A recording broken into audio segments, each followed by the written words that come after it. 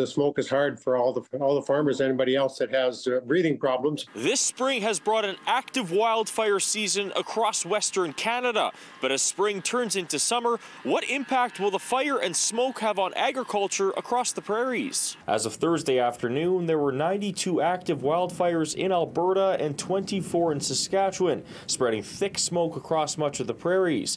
Todd Lewis from the Canadian Federation of Agriculture, who also farms in southern Saskatchewan, says these wildfires are concerning. We certainly don't want to see the smoke, and that's we way rather have no fires and want to see those fires out, and hopefully, like I say, everybody's hoping for some good timely rains where it's needed here in the prairies. Lewis says the fire and smoke can damage the fields and crops going forward, but it also is impacting important infrastructure like power lines and is also impacting livestock. Water availability for cattle and sheep is very important, and if we don't have the water on the range for those animals, you feel the effects pretty quickly. Pam Darachany, the CEO of the Manitoba Crop Alliance, says she doesn't believe the current air quality and smoke will have an impact on farmers in Manitoba. It really is on a case-by-case, year-by-year basis in terms of how severe the wildfires are, how hazy of conditions it causes, what kind of impact it has, air quality. Manitoba farmer Lauren Hamblin says in some cases the smoke acts as a cloud cover, which protects the crop from harsh temperatures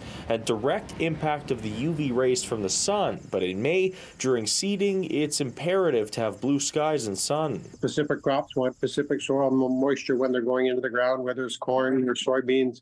So you want warm, moist soil, and certainly the smoke in the air will defer that sun from getting through to warm up the soil. Neil Johnston says wildfire smoke can bring significant impact on lung health and other systems in the body, especially for those that work outside. It is something that we do caution people to really take seriously, and just like any clean air situation, to really be careful of what you're inhaling and try and avoid it if you at all can. Lewis says he, like many others, are hoping for some timely rains as soon as possible. Mother Nature is the only thing that can really help this situation right now, is we just need some timely rains, and lots of it in some parts of Western Canada. In Winnipeg, Alex Karpa, City News.